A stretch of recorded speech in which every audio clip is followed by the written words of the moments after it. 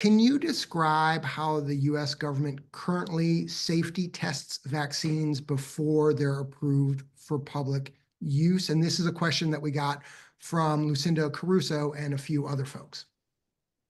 So typically, when a company makes a vaccine, they do a series of phased increases in terms of the number of people who are tested. So sort of the phase one trial, they're trying to figure out what's the right buffering agent, stabilizing agent, what the right dose, the right number of doses, whether all strains need to be there. Then they think they've got it. They think this is going to be the vaccine.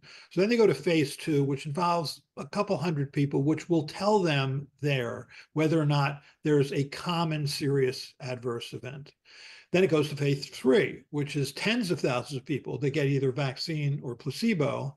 And that will tell them whether or not there's a relatively uncommon serious problem with the vaccine, serious safety problem.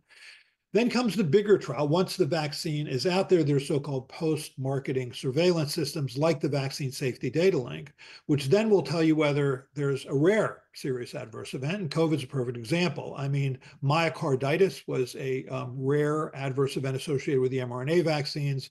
It occurred in roughly totally about 1 in 50,000 people. It was higher in certain subgroups.